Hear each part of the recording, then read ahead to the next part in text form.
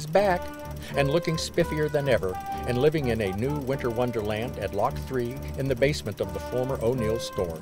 And he looks forward to talking to a whole new generation of young visitors to Akron's Holiday Fest at Lock 3.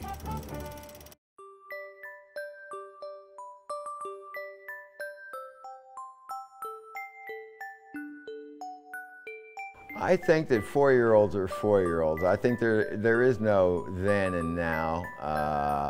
Things that used to make their eyes pop is going to make their eyes pop now. You make things sparkle and large and loud, and you're going to get a reaction.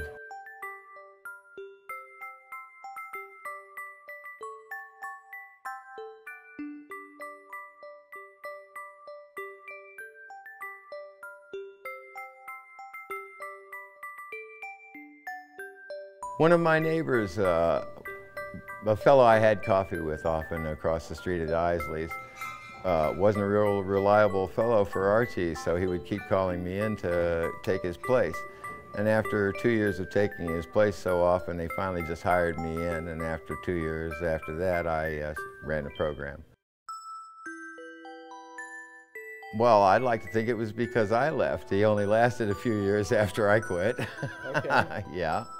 But the true answer to that I can't say because I was gone.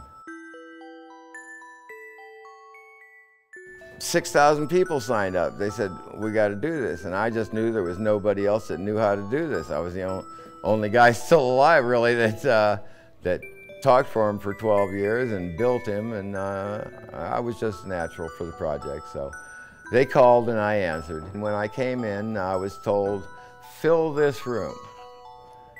And so I went back there and I started dragging things out. I took everything that was back here and I put it on the floor out here, and they said, well, what are you going to use? I said, all of it.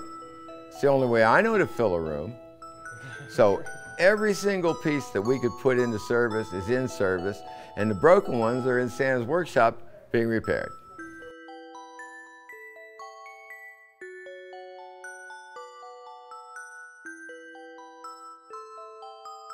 Original O'Neill's, the set with Peter Pan and Captain Hook, that's an original set, was always in the front windows.